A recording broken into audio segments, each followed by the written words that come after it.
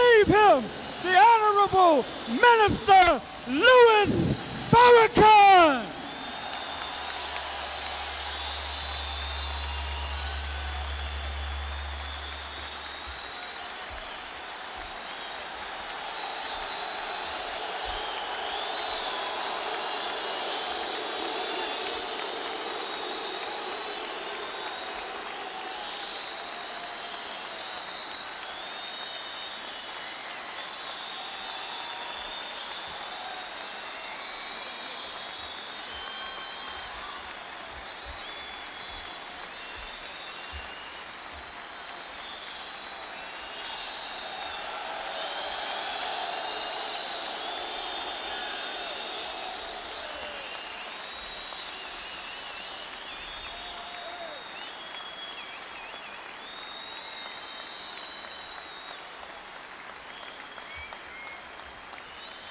Thank you.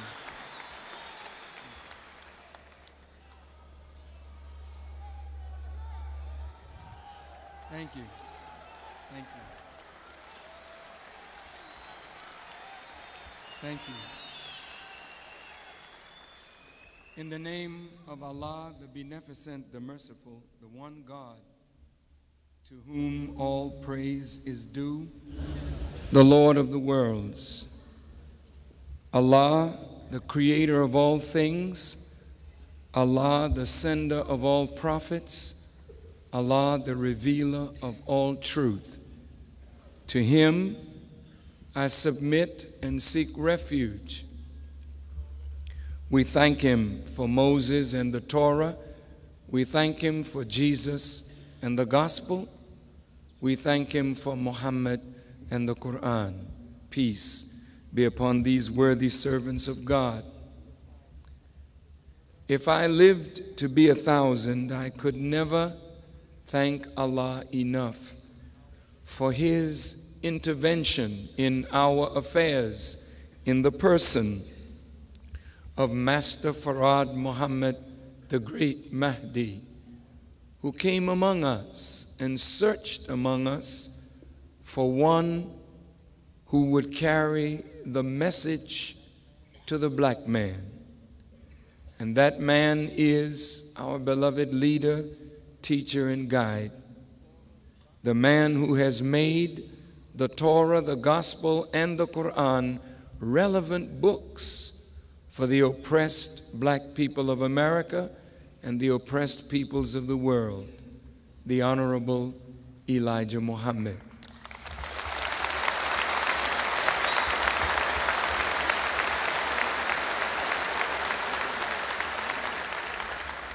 I greet all of you, my dear and wonderful brothers of New Orleans, with the greeting words of peace. We say it in the Arabic language, Assalamu alaikum, but it means in English, peace be unto you. To Minister Harold Muhammad and to all of the believers of the mosque here in New Orleans, mosque number 46. Minister Harold, we want to thank you and all of the believers for your hard work in getting our brothers out in this magnificent occasion. And I want to thank the Reverend clergy and members of the political establishment, members of the press, but most importantly, we thank each and every one of you. This is a great night in New Orleans. Tonight, Mayor Marc Morial is being inaugurated as your new mayor. Had we known that this was his inauguration day, had I known it in time, we would have postponed our meeting, because this properly is his day. He worked hard, he fought hard, and he won against odds. we wish him well in his task.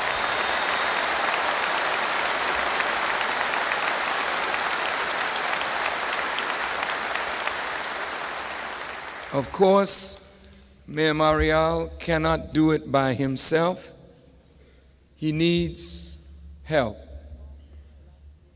And to talk to black men such as you is a great honor, even though the inauguration is going on at this very moment. There's another inauguration going on at this very moment.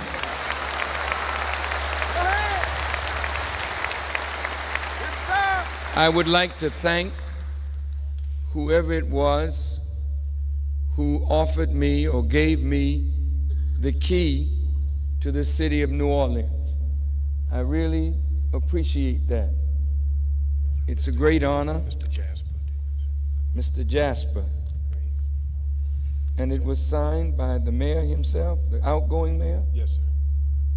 It's very nice. This is the key? Yes, sir. It's a small key. Yes.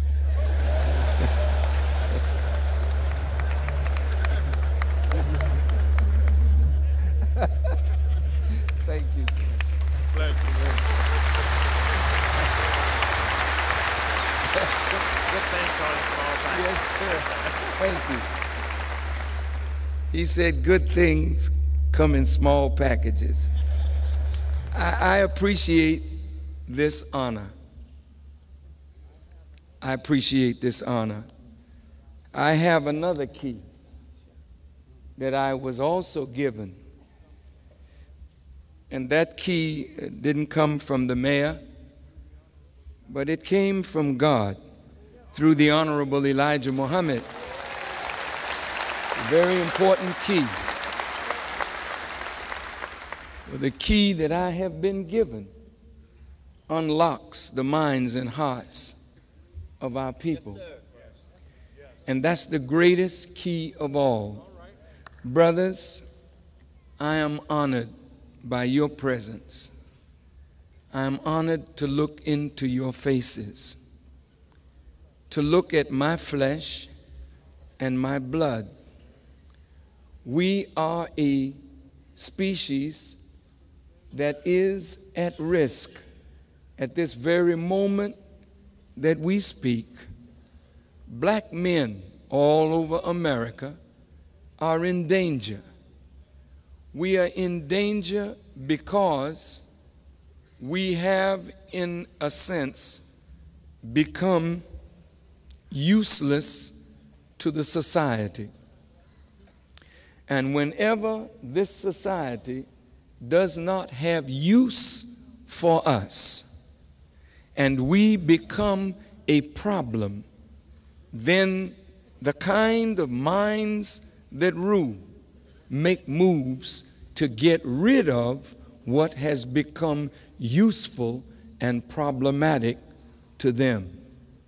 You are great young men, but you don't know your greatness. You are being manipulated into a mode of self-destructive behavior that allows the enemy to justify to the outside world his evil plans against our lives. I am here tonight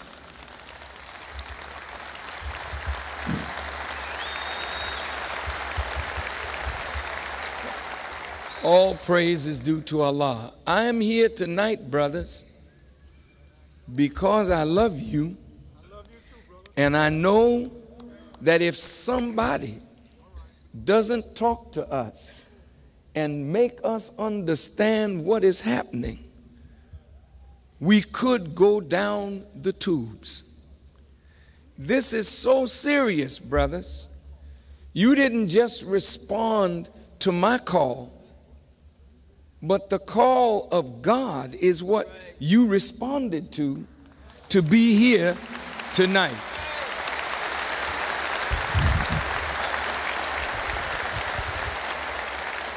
There are so many things that you could have done with your time, but you chose to spend a part of your evening with us, and I promise you, none of your time will have been in vain.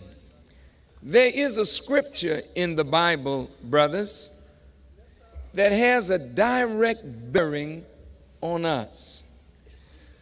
Sometimes, Reverend, when you preach the Bible, you preach it like it's something that happened a long time ago, or like it's something that's going to happen long time in the future, so that the books, Bible and Quran, don't have relevance to our everyday struggle to survive.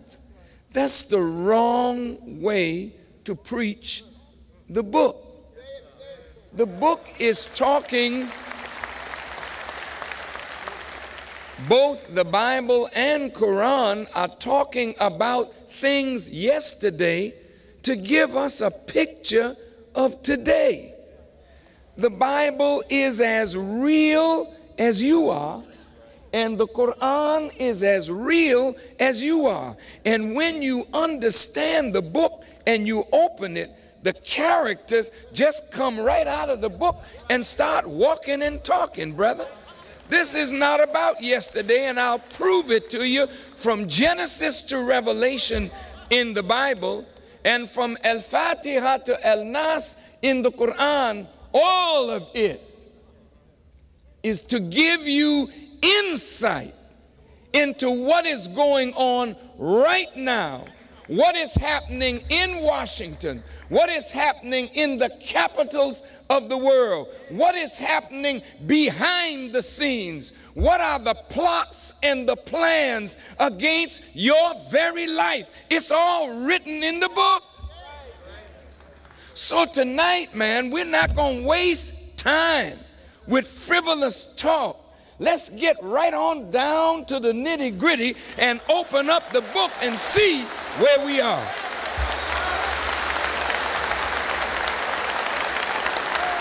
Now, brothers,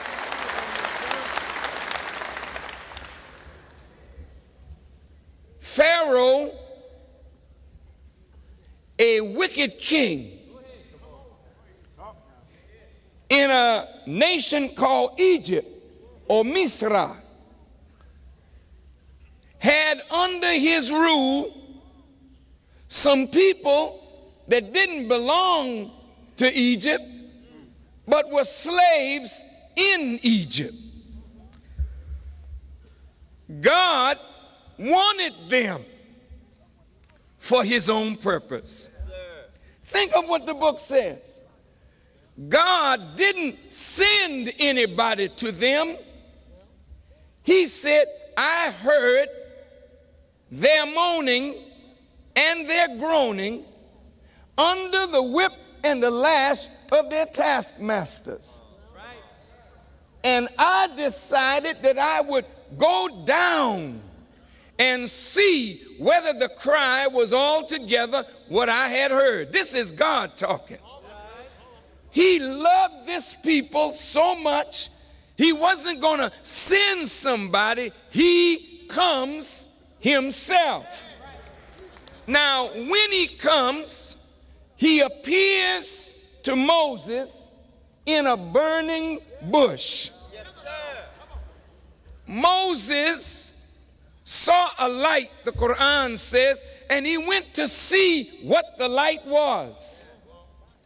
And a voice spoke to him, Bible, take off your shoes, Moses. The land where you stand is holy. What you want me to do? Moses says to Jehovah, he said, I want you to go to Pharaoh and tell him that I said, let, not his people, let, whose people? Whose people? Who's talking? God. Let my people go.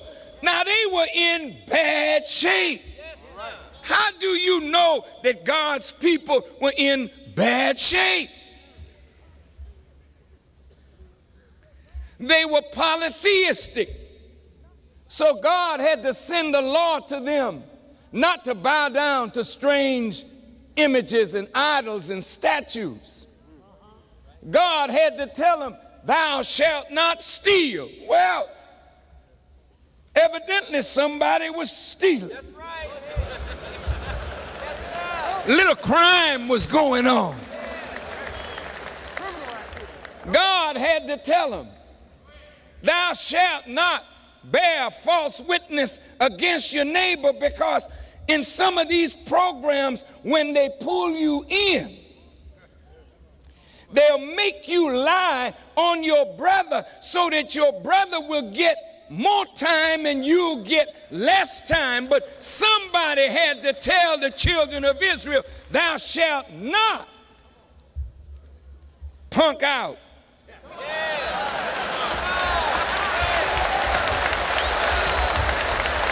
Thou shalt not bear. That's a modern translation, brother. Thou shalt not bear false witness against your neighbor. Check this out. You should honor your mother and your father. Many of us don't know where our fathers are. And we've grown to the point now where we are oftentimes disrespectful of our mothers. So God had to send down a law to his people because they were in bad shape. Thou shalt not commit adultery. You know he's talking to his people. Then he says, thou shalt not kill, because his people had become cold killers, unjustly slaughtering self. So God took all of that into consideration, but still, no matter how bad they were in the eyes of Pharaoh, God said, they're mine. And I'm going to straighten them out. So he came and told Moses, go tell Pharaoh that I said, let my people go. When he said that, he was prepared now to go to war with Pharaoh. It ain't just talk now. Somebody is prepared to go to war over his people. You're not going to hold them. You're going to let them go. Why are you going to let them go? Because you don't have no more use for them and you're planning to kill them. And if you think you're going to kill my people, I'll kill all of you. God talking. Now I want you to hear me. Because I'm not talking about no Pharaoh yesterday. I'm talking to the government of the United States of America today.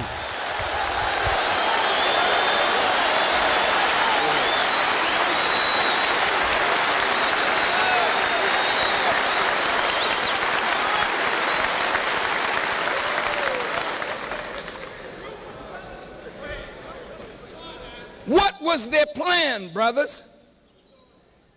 They saw, according to the Bible and Quran, they saw the children of Israel multiplying. Are you multiplying? Yes, sir. Brothers, even if you didn't have a gun, you ain't shooting blanks.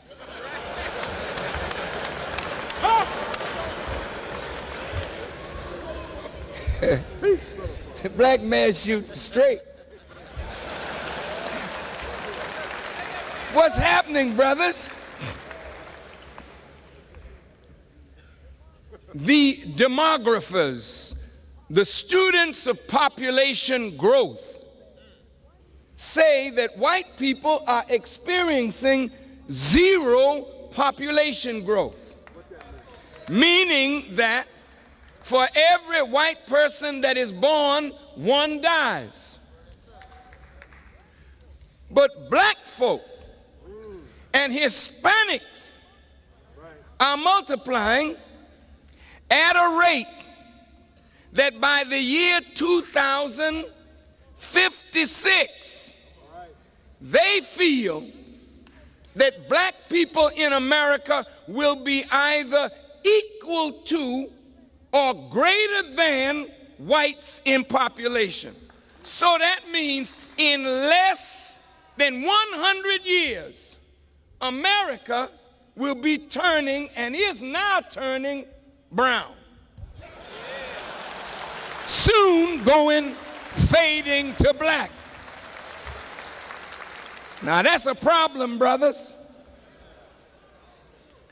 Because if there is any unity between the black and the red and the brown, see, Run, Jesse, Run won't be no slogan. It may not be Jesse, but whoever you put up. This, brothers, terrifies some white folk. Think about that. In less than 100 years, you will be the majority population in America. Think about that. Think about birth control pills and who it's aimed at. It's aimed at black and brown and red. They're using fertility drugs on white women so that they could produce more. And you know what this means, brothers? America is getting grayer because white folk are not producing enough babies, so you got an older and older population that's now talking about gray power, while in black America there's a greater number of young people. Young people who are working age and fighting age, but if there's peace in the world and there's no more need for you in the army, and America is transporting jobs out of America into the third world, and you are not educated properly or qualified to work in a technical, service-oriented economy, and there's no money being allocated to retrain you to fit into a new economic reality, then you are useless and troublesome because they have no jobs for you. They're cutting back the army. So now what are we going to do with our Negroes?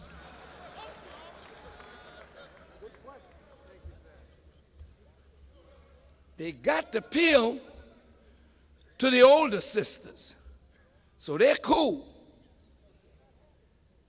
They're not having the babies.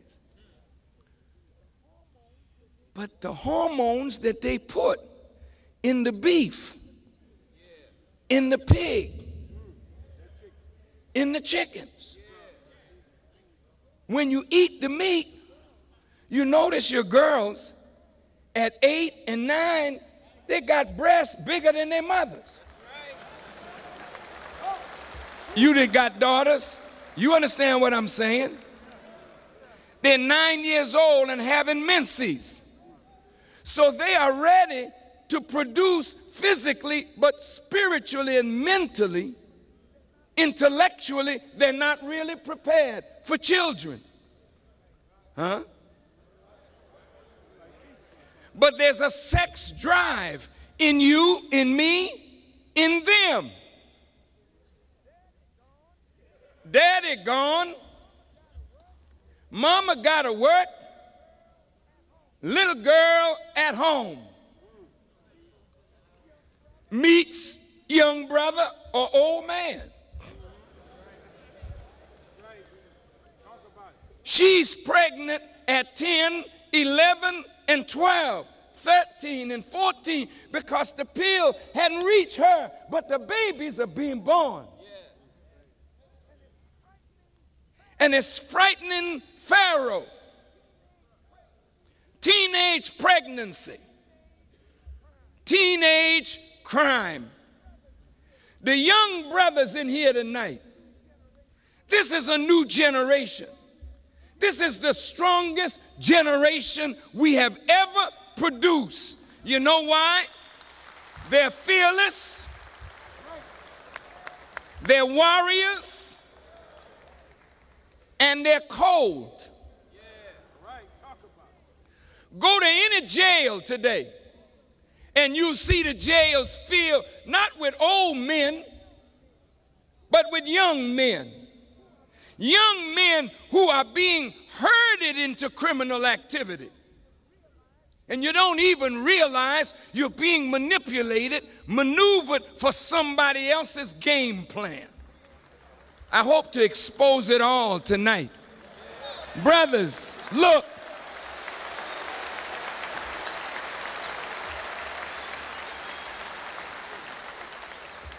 You are the young warriors, fearless, and you're cold. There ain't no love in you for father, mother, sister, brother. In fact, most of our young people